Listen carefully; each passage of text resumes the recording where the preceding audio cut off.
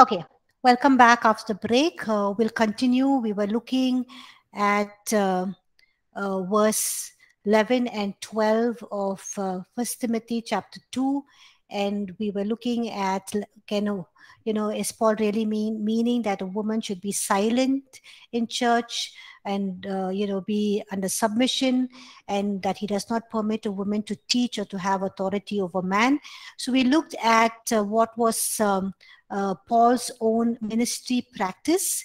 We saw that he had women who were part of his, ministry team. He appointed them as leaders. There were women who were deacons, leaders, and apostles. We also see that when he's writing about the gifts of the Spirit in 1 Corinthians chapter 12, when he's and he's talking about the ministry gifts in Ephesians chapter 4 verse 11.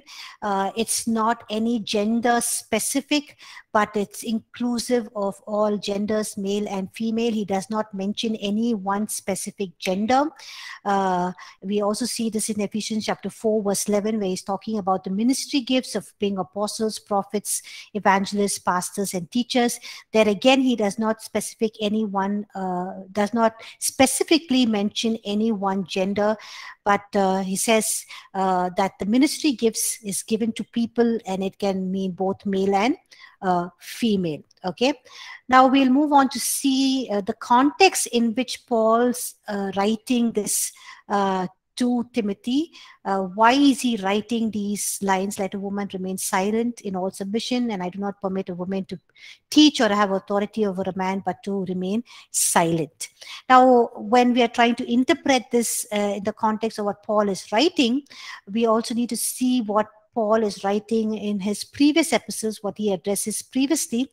We know that Paul, when he's writing his epistles, sometimes he's addressing it specifically to just one church in a specific geographical location, or sometimes he's just speaking or giving a command or speaking generally that is inclusive of all churches across all geographical locations. Now, sometimes he's speaking basically and specifically just to one particular church in one geographical location.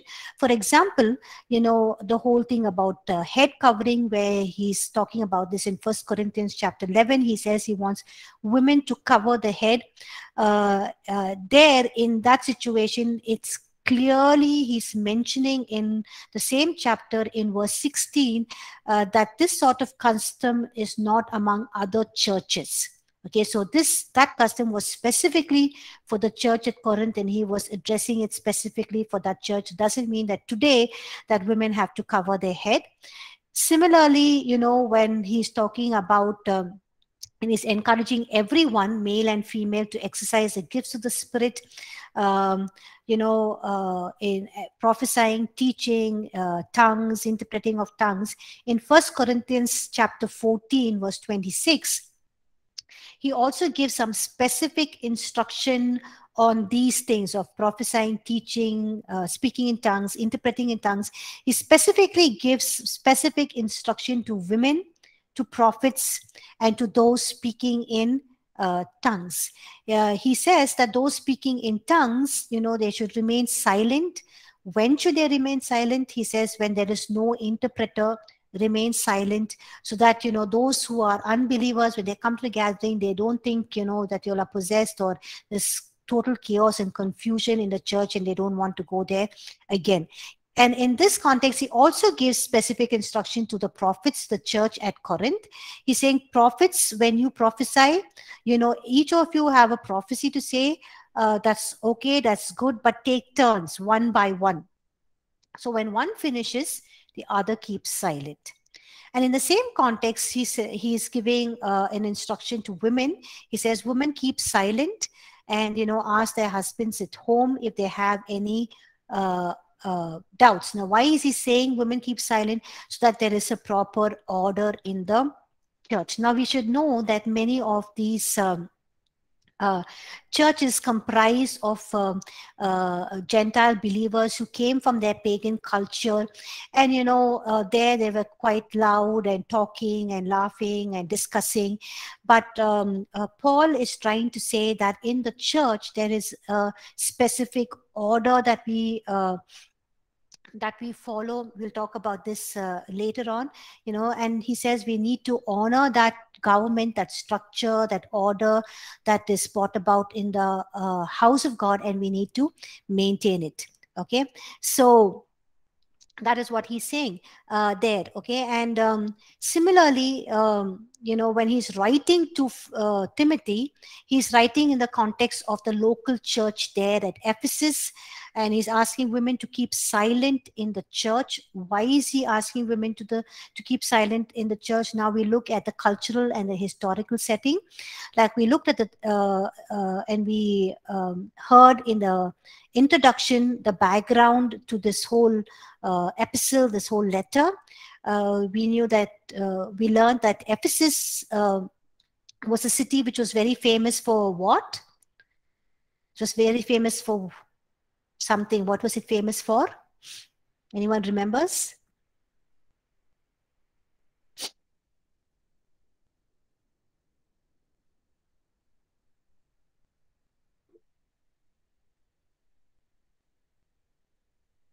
Yeah, it was famous for the temple of the goddess Diana.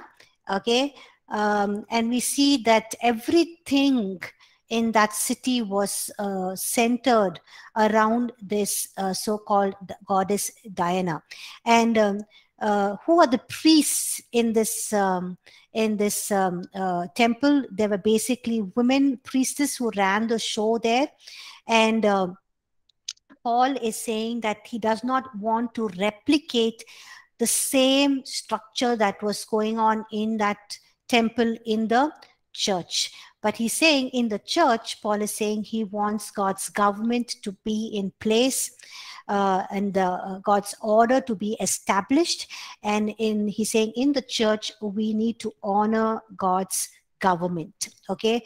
Now, there in the notes you can see there is a mention of a book, I Suffer Not a Woman, and it's talking about certain cultic practices involving the female priests of the goddess Diana. And these women, who perform these rituals, they pronounce curses on men to declare their female superiority. Okay, they performed rituals, and they pronounced curses on men to declare their female superiority.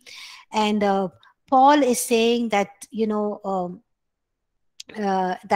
does not allow women to teach these cultic heresies, and he does not want them and he will not allow the women to take authority from men by performing the same pagan rituals in the church. Okay, and by saying that, he's saying that there's a government, there's a God-given government, a God-given order, a God-given structure in the church, and we need to follow that. And he's not saying, as some Christians assume, that I do not allow godly Christian women to teach the Bible. That is not what Paul is saying, but he's saying that he won't allow women to teach these cultic heresies or bring about these cultic practices in the church to take authority over men by performing these pagan rituals. Okay, so the whole issue here is about submission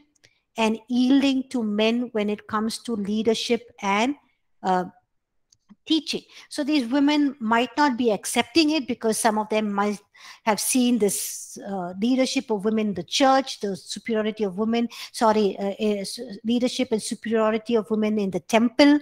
And women had maybe had an upper hand in the society as well. They had a say. Maybe they were also acting superior to men in the social setting, in also the structure at home. And Paul is saying that that will not happen here in the church. In the church here, there should be submission and yielding of women to men when it comes to leadership and what they are teaching. And Paul reminds them of, man's headship in God's government, and by stating that Adam was formed first. So in God's government, in his order, in his structure for the church, man is the head. Okay. And hence, women have to be in submission to men leaders and their authority and their teaching. And he's not prohibiting women from ministering or serving God, but they need to do it in humility, in submission to men, and following a proper code of conduct in the local church setting, compared to what they follow in their own cultural context. So in the light of this cultural context, Paul is bringing about this rule here in the church, so that there is no chaos, there is no confusion, there's God's government and order that is followed, of man being the head, of the rest of them falling in place with the authority and coming under his submission and leadership and teaching. Okay. So that is in the context of why Paul is writing this to the church at Ephesus. The third thing is the light of rest of the scripture. Now, throughout scripture, we see in the Old and New Testament, we see women who are, I have already mentioned this, that they were anointed by the Holy Spirit and they were used by God. And some of them are examples are like Miriam, Deborah, Esther, Ruth, Anna the prophetess, Philip's daughters. And we also read that in Acts chapter 2, verses 17 and 18, that the outpouring or the promise of the outpouring of the Holy Spirit is for your sons and daughters as well. And both of them will prophesy. Okay. We'll move ahead now to verse 14. Paul says, and Adam was not deceived, but the woman being deceived fell into transgression. Now, when reading this verse, many people say that, it implies that women can be more easily deceived than men. Now, Apostle Paul is not mentioning that. He's simply stating what had happened in Genesis chapter 3, verses 1 to 7. We see in Genesis chapter 3, verses 1 to 7, that Satan directly spoke to Eve, or the serpent directly spoke to Eve and lied to her, twisted what God had said. And Eve was easily deceived. Okay, and she takes the first bite. And the serpent did not have to speak to Adam, because when Eve gave the fruit to Adam, he ate it without questioning, without asking any questions, without doubting. And so we see that both sinned and both fell short of the glory of God and, away from the standards of God. So here Paul is not meaning to say that women are more easily deceived than men. Okay. Verse 15, Paul is saying, nevertheless, she will be saved in childbearing if they continue in faith, love, and holiness with self-control. Here she is referring to women. Women will be saved in childbearing. Okay, saved means the word here is preserved. Okay, saved, the Greek word for the word saved is sozo. And we know that sozo is a very comprehensive word, a very full word in terms of its meaning. It does not mean only, sozo does not just mean forgiveness of sins or is being saved from our sins. It also means healing from our sicknesses. It means wholeness. It means deliverance from every demonic bondage and stronghold. It also means preservation from every kind of harm and danger. So it's a very holistic, comprehensive word with different meanings. And so here the word saved, sozo, means they will be preserved from all trouble, harm, and danger in the context of childbirth. Now, why is Paul mentioning and talking about women and childbirth at this time in his letter? Because Again, we need to see this in the context of the biblical context as well as in the local context. In the biblical context, we see in Genesis chapter 3, verse 16, that consequences of sin, the curse that came upon women is that they will have pain during childbirth. Okay, and also we look at the cultural context. The cultural context, to understand why Paul is writing it, is in the cultural context. We see that the goddess Diana. Okay, in the Greek, this word Diana is Artemis. Okay, Artemis.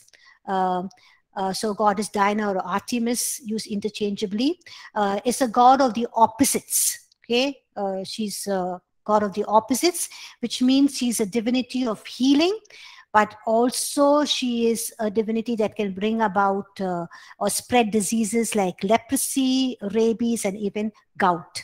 Okay, so this goddess Dinah is known to protect or preserve or help women when they give birth to children.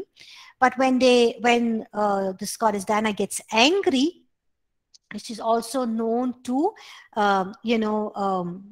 even cause death to people who are women who are giving birth. Okay, so in this context, Paul is bringing about this truth that the God who has redeemed them, the one mediator between God and man, the one man who has paid the full redemption price, will also preserve them during childbirth, will protect them, and they do not have to fear any harm and danger. So, Paul is addressing this in the cultural influence of the worship of Diana, and he's assuring believers that because they believe in Jesus Christ, they will be preserved in childbirth. Okay. So Paul is saying, just like men, women are also to continue in faith, love, holiness, and self-control. Okay. So that brings us to the end of the chapter. Now, what is our key verse or our key takeaway? Is that, our focus here is that Paul wants everyone, everywhere, at any time, to pray with all kinds of prayer, supplication, intercession, requests, and to make our thanks known to God, so that we can live, a peaceful, quiet life, and we can live with all godliness and reverence, so that people will be saved and come to the knowledge of the truth in Christ Jesus. So that is the key takeaway of this chapter. Any doubts, any questions?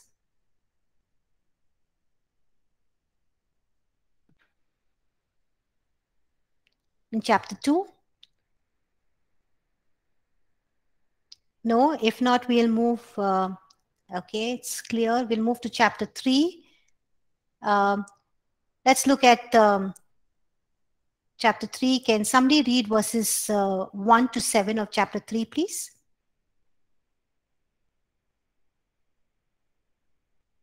Quickly, can somebody read verses 1 to 7? This is faithful saying, if as the position of a bishop, he desire a good work. A bishop then must be a blameless, a husband of one wife, temperate, sober-minded, of a good behavior, hospitable, able to teach, not to give wine, not violent, greedy for money, but gentle, not quarrelsome, covetous, not who rules his own house well, his children in submission with all reverence. In bracket, for if a man does not know how to rule his own house, how will take care of the church of God? Not a novice, lest being puffed up with the pride, we fall into the same condemnation as the devil. Moreover, they must have a good testimony among those who are outside, lest he fall into reproach, the snare of the devil. Okay, thank you, Thomas. So here Paul begins or continues writing his letter. We are looking at at it as chapter 3, where he's saying this is a faithful saying. So this a faithful saying means Paul has just written to women saying that in God's house there is a proper order, that men are the head and women are to walk in submission to men. But this does not deprive women of operating in the gifts of the Spirit or operating in their calling that God has placed on their life. So having said that, he now moves on to address other things in the local church. Now, if we read Philippians chapter 1, we see that in the early church, people were in 3 different categories. One is saints, the other is bishops, and the third is deacons. Okay. So in the church, we see 3 categories of people: saints, bishops, and deacons. Who are the saints? Any idea who's saints?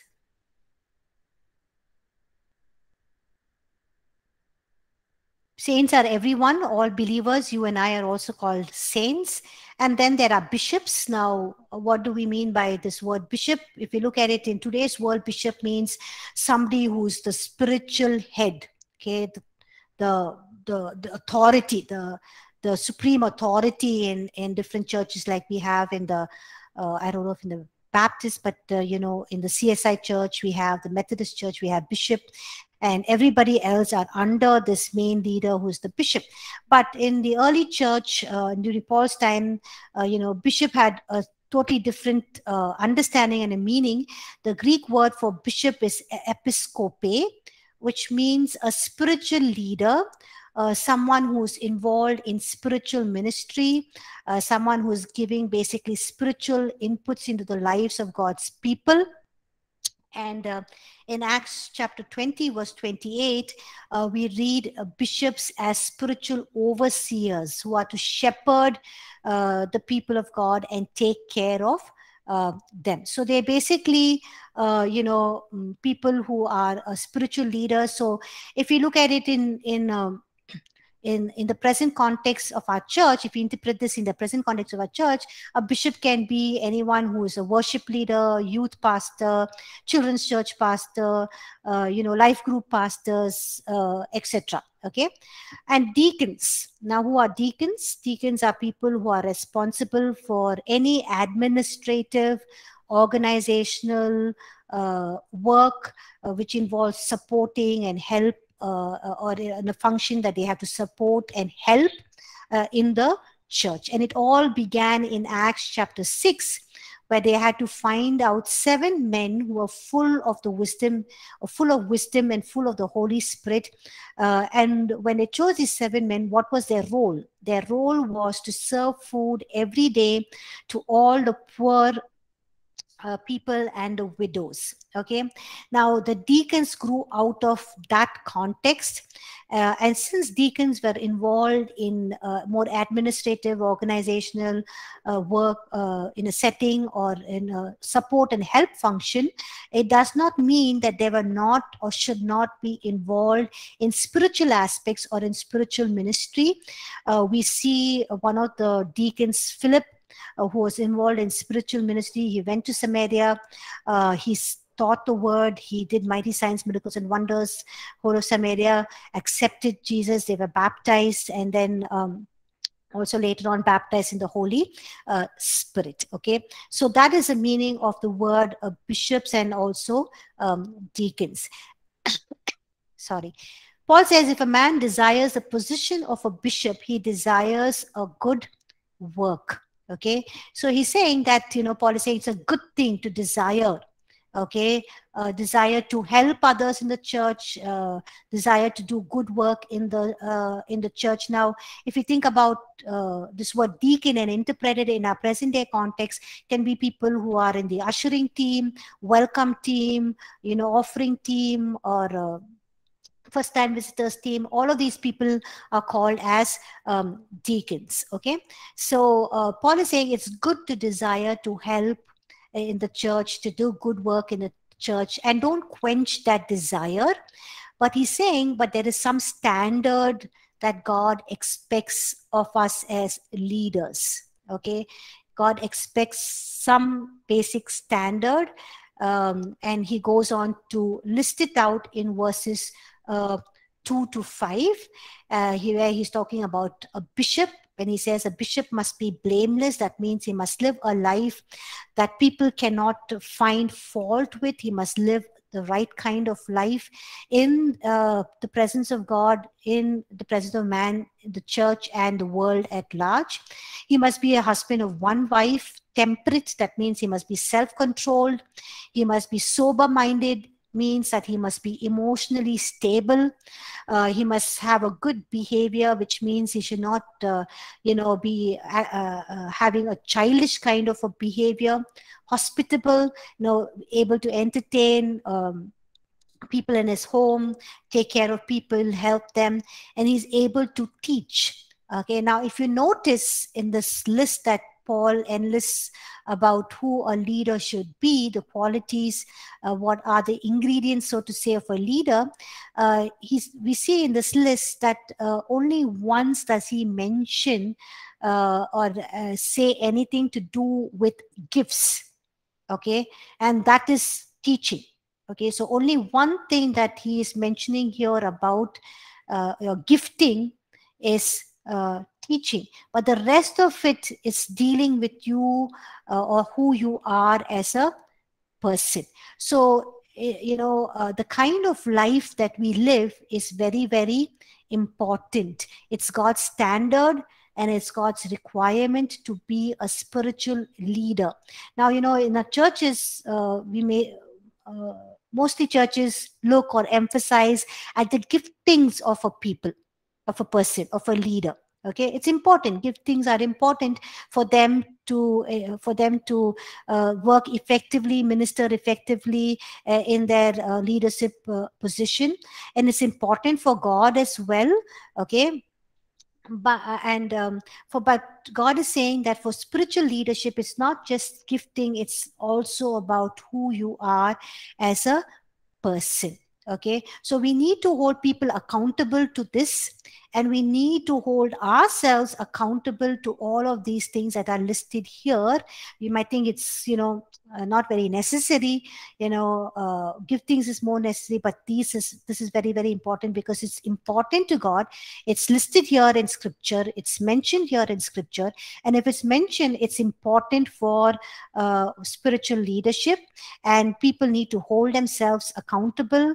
We need to hold ourselves accountable to this, and we just cannot put our gifts on display, but we need to hold ourselves accountable to God's standard to minister. Okay, having said that, we'll move on to the other things that Paul mentions here or lists out. He says, not given to wine. Some people say it's okay to drink a little wine, but at APC, our standard is no wine. Not violent. Violent means just a person who's very gentle, not greedy for money, but gentle, not quarrelsome, and not covetous. Okay, so we should not overlook all of these standards. We need to uphold these standards in the house of God. So if you're a leader in your church, you need to ensure that all of them who are leading, or all of them who are serving, even all of those who are helping, whether it's just serving a cup of tea or the welcome team, they should uphold to this standards that are mentioned in the scripture that has been listed out to us by Paul, and God requires this, and he requires us to uphold this in his house. Okay, in verse 4, he says that one who rules his own house well, having his children in submission with all reverence. Now, it's important that a leader has his own family in order, because when our own family is in order, then we are in a place of strength to minister to others. Now, if our own family is not in order, there's chaos, there's confusion, there's strife, there's brokenness, we are not in a place of strength. We are in a place of weakness. We are in a place of disappointment, frustration, bitterness, anger, and we cannot minister out of that kind of an attitude or a mindset or an emotional state that we are in. God's presence cannot flow mightily in and through us. So it's important that our house is in order, so that we are in a place of strength to minister to others. Verse 6, Paul says, that the leader or a bishop should not be a novice, lest being puffed up with pride, he fall into the same condemnation as the devil. A novice means novice is a new believer in Christ Jesus. So when a new believer comes to church, now don't be too quick to put him into a position of spiritual leadership. Okay, give him or her time to grow, observe them, give them time to grow and mature. Give them a little responsibility, see how they do, see their attitude, train them, groom them, mold them. And, when they're mature enough, then give them, important leadership roles. Now, why should we do that? Paul is saying, because when we give them a leadership role or a position, when they are a new believer, when they are novice in Christ, they will be filled up with pride. Okay. Now, why is pride so dangerous, or why it's important for us to note it here? Because Satan fell because of his pride. Okay. So this person will come under the same condemnation. When Satan was filled with pride, we know that God threw him out of his presence. And so here this person will also be condemned. They will be cast out of God's presence. We know that scripture says that God resists the proud, and he will be totally disconnected from the presence of God. So to avoid all of these things, train, groom, help the person mature, and then give him some specific leadership roles and responsibilities. Okay. And then Paul goes on to say, moreover, he must have a good testimony among those who are outside, lest he fall into reproach and the snare of the devil. Okay. Now, verse 7, in the ERB, that is the easy to read version, says an elder must also have the respect of people who are not part of the church. Then he will not be criticized by others and be caught in the devil's trap. Now, for us to understand this, and reading the ERV, that is the easy to read version, I'll read that again. An elder must also have respect of people who are not part of the church. Then he will not be criticized by others and be caught in the devil's trap. Now, an important part of being a spiritual leader is having a good relationship, not only with God, not only with people in the church, with other fellow believers, but also with people around us, people of the world. Okay, so a way a spiritual leader must live, they must live faultless before the world. Why? Because if he is disgraced before the world, then the devil can use it as a trap to bring them down. Now we see, men and women of God in history, they fell, from their ministry positions, their leadership, their ministries fell because they did something wrong. The world has noticed it, and they have portrayed it in the and reported their wrongdoing in the news, and the whole ministry comes crashing. The whole church breaks, and it's has been a very sad state of affairs. So it's important for us to live right in the sight of God, in the church, and before the world. Any questions or doubts so far?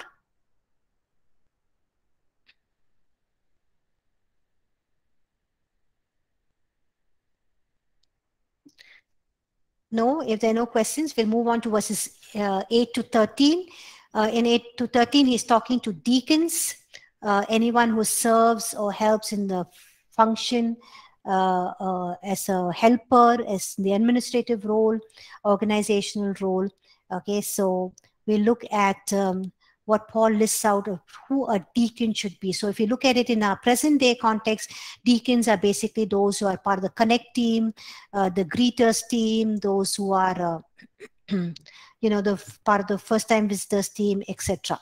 Okay, so can somebody read verses 8 to 13, please?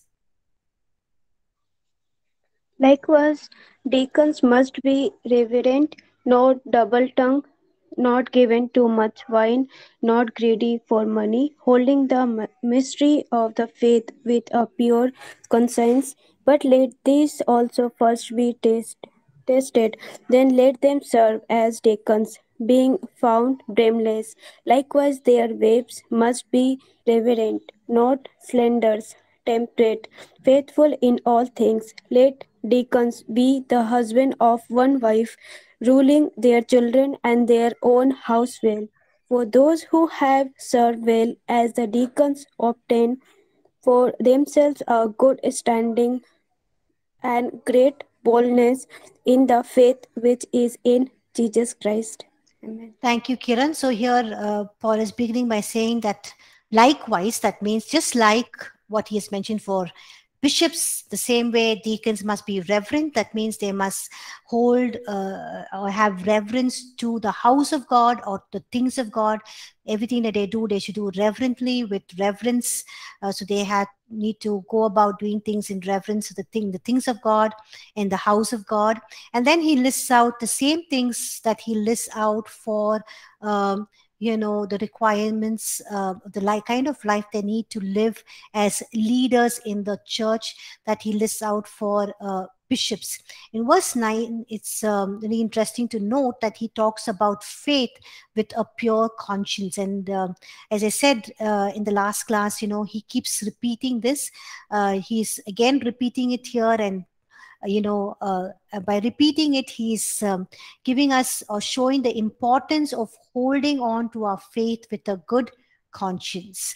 So even if your spiritual leaders are not watching over you, you might not have your senior pastor who's always watching you, or your whoever you're working under, your spiritual leaders not watching over you, but your conscience holds you accountable. Okay, your conscience holds you accountable. So Paul is saying here that even if the spiritual leaders are not constantly watching over you, seeing you, but you are accountable to God, and your conscience holds you accountable. And then he says, but let these also first be tested, then let them serve as deacons, being found blameless. So first we need to um, test those we're putting into leadership positions, examine those desiring to serve, give them some simple small things to do, and when they're doing it, watch their attitude, see their commitment, see they're doing it well, see they're doing it sincerely, faithfully. And then if you notice, yes, they're having a consistent commitment and right attitude of serving, of being sincere, of being faithful, then you can put them into a place of higher leadership position and responsibility. So he says, let these also be tested, then put them in the position as deacons when they are found to be blameless. And verses 11 to 12, Paul lists out the same requirements as for deacons, as he mentioned for bishops. So I'm not going to go through that again. But in verse 13, he says, for those who have served well as deacons obtain for themselves a good standing and a great boldness in the faith which is in Christ Jesus. So as Paul is saying, when somebody serves well as a deacon, there are two things they obtain. The first thing is a good standing, which means that they are in a place of stature, of strength before God and man. And the second thing is that they have great boldness in their faith, which is in Christ Jesus. Okay, which means that they can be bold, they can be confident about their faith, about who they are as believers, who they are in Christ, and they have this confidence that they're able to provide leadership and they're in a place of strength to serve.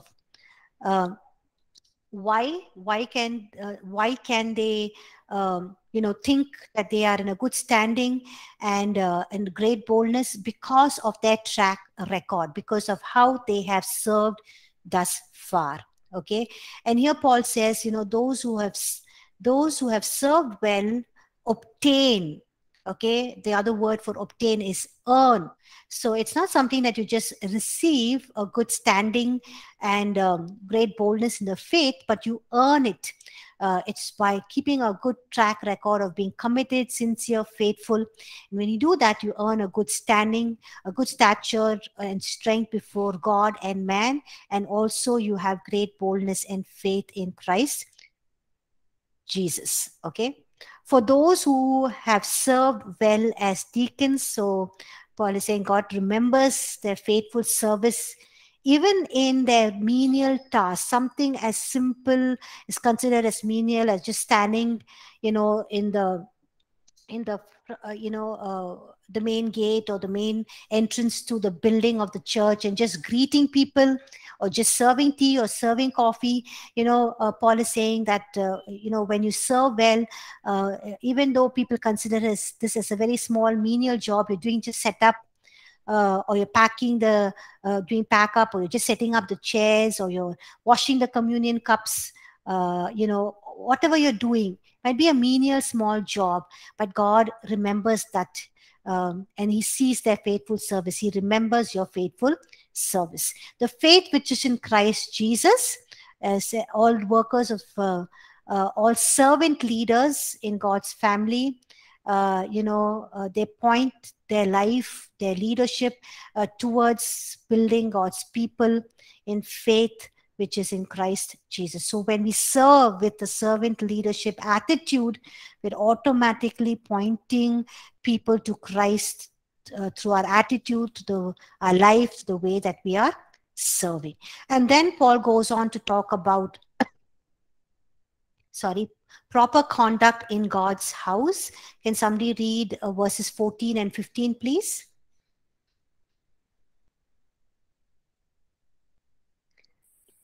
Although go ahead, Siddharth. Although I hope to come to you soon, I am writing you this instruction so that if I am delayed, you will know how people ought to conduct themselves in God's household, which is the church of the living God, the pillar and foundation of the truth. Thank you. So here Paul is, writing his desire, his hope to come and meet Timothy, but it's just a desire, and he longs to see him personally, but he knows that it might not be possible as soon as he's wishing that he could come and see him. But Paul makes sure that he's writing this letter and mentioning everything that he wants Timothy and the church to know. He says, he writes and says how you ought to conduct yourself in the house of God. Now, Paul's purpose for writing this letter was to give Timothy, who is a leader, practical information on how to run, the things in the church, how to establish God's government order in the church. And then he calls the church as the house of God. Okay. Now we know that the church is a place where we experience God's presence, where God is very much present. And so we know the church is a place that people desire to go to just experience the presence of God. And the house of God, or the church, is God's house because he is the architect, he is the builder, his presence is very much there, he provides for his people, he's honored there, and we see his kingdom reign, his kingdom rule, his kingdom activity is his kingdom presence very much present in the church. And Paul goes on to say that the church is not only the house of God, but is also the church of the living God. Okay, the church of the living God. So it means that the living God has called his people together for his purpose. Now, in the ancient Greek language, the word church was a non-religious word for a group of people who are called together for a specific purpose.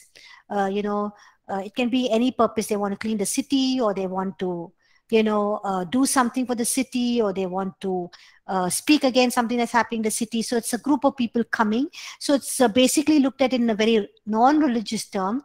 And but here Paul is saying that the church is the church of the living God. That means it's his people, the people of the living God, who he calls together to fulfill his purpose. So the church is a group of people coming together because they belong to the living God, and they are called or gathered by the living God to fulfill his purpose. So church is not to fulfill our purpose, to run our agendas, to do our will, to bring in our kingdom, but it is to do the will of the living God, to fulfill his purpose.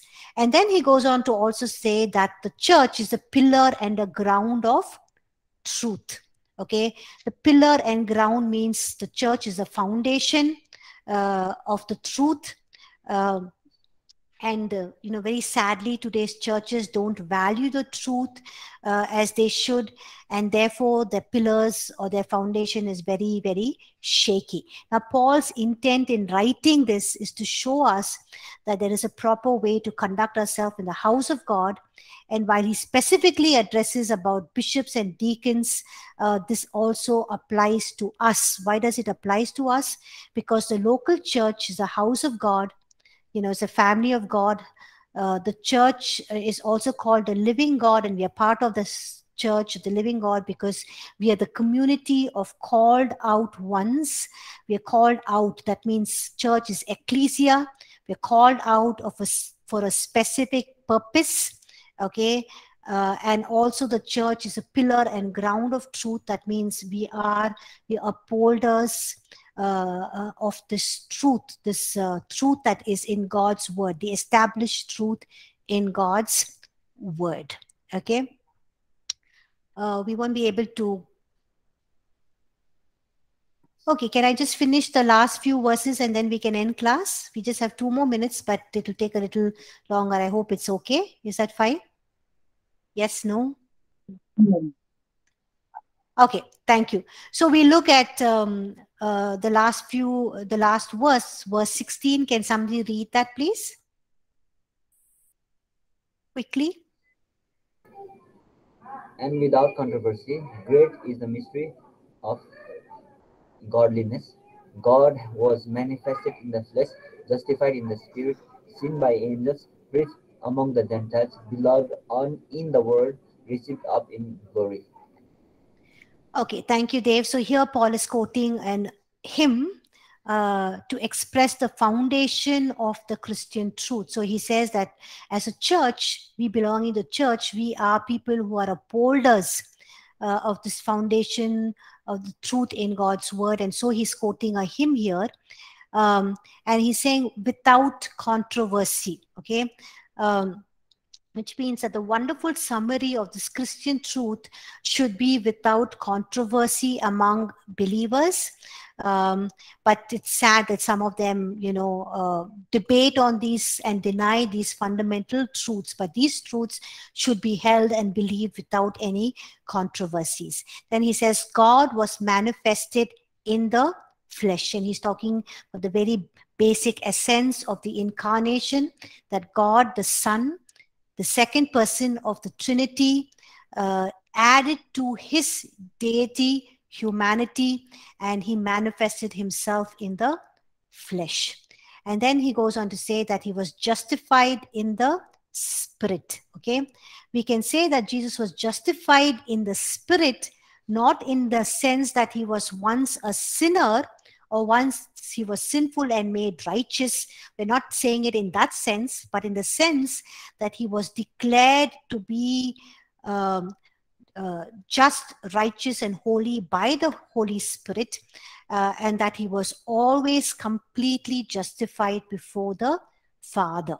Okay, so we can't say that there was can't say that it's mentioned in a sense that he was sinful at one time and he need to be justified and be made righteous. No, we're looking at it in this sense that he was declared to be always completely justified before the Father by the Holy Spirit. And Paul also goes on to say that he was seen by angels. There were many instances when Jesus was seen by angels. Mark chapter 1 verse 13, Luke chapter 22 verses 41 to 43.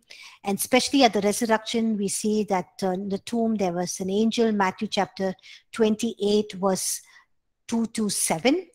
Then Paul goes on to mention that he was preached among the Gentiles, believed on in the world. And so we see that Jesus was preached to the Gentiles, and Paul himself does this faithfully and sincerely, and he's fulfilling the statement which he's mentioning. He was always busy preaching about Jesus among the Gentiles and bringing the Gentile world to believing in Jesus Christ. And so he says we need to preach and teach this foundational truth to the world. And then he ends by saying that he was received up in glory. He was taken up in glory. Okay, so he's reminding his readers that Jesus was taken up, Jesus' ascension, Luke chapter 24 verse 51. And he's reminding his readers and reminding Timothy that Jesus finished the work he had to do on our behalf. We read this in Hebrews chapter 1 verse 3, and presently he's interceding on behalf of us in 1 John chapter 2 verse 1. And so he's encouraging us that we need to pray for everyone at all times, for those in authority, civil authority, and those who are in the leadership authority in the church. Okay, so that is the end of chapter 3. Anyone has any questions, doubts, any comments to make? Was it clear? Anything you did not understand?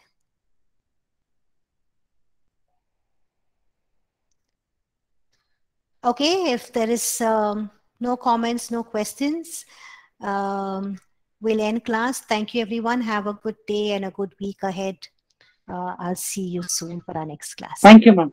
Thank you, Thomas. Bye, everyone. Thank you. Thank you, Kiran. Thank you.